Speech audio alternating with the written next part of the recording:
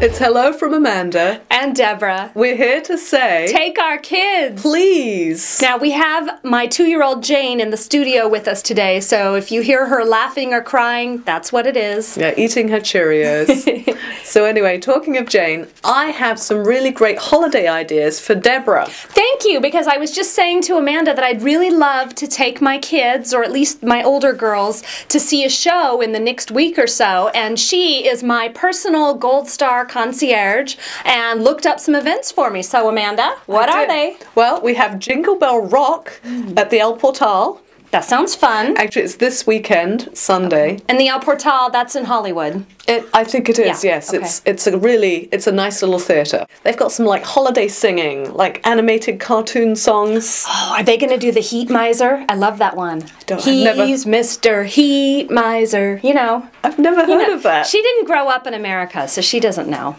So anyway, lots of fun stuff. If I had free time on Sunday, we might be going to that. That one so sounds what do you think? good. That sounds very good. Sounds like something that Maggie, especially my 6-year-old, would really like. Right. My second suggestion, and I wish I had time to go and do this before Christmas, but I don't, and that is Mary Poppins at the Amundsen. Oh, yeah. We have some cheap tickets. And the Amundsen is such a great venue. I would love to take...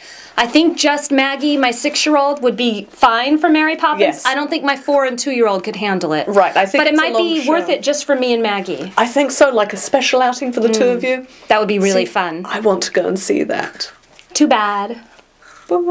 Then my third suggestion is the Pasadena Pops, Holiday Pops. Remember, you said you wanted to go and see the Boston Pops. I found one here in Los Angeles. So now I have no excuse. No excuse. You have to go and do it. Sing along traditional songs. Okay, and are they doing like the whole Charlie Brown and all of that? They are doing Charlie Brown, in fact. I love that music. So, now, that sounds like something I could take all the girls to, don't you think? I think you could take all of them, even the little one. And it also sounds like the kind of thing where we could dress them up in their holiday dresses and their hair bows, another excuse to get them all cute and take pictures. Exactly. It's an excuse to dress up, have fun, and enjoy the holiday. Amanda, do you need an excuse to enjoy the holiday? But those are wonderful ideas. Thank you. I know. I wish I had time to go and do them myself, but I don't, because Elizabeth and I are going to a Nutcracker this Sunday. Oh, that'll be really fun, though. So we're looking forward to that. You know, maybe Goldstar should look into providing a concierge service for everyone.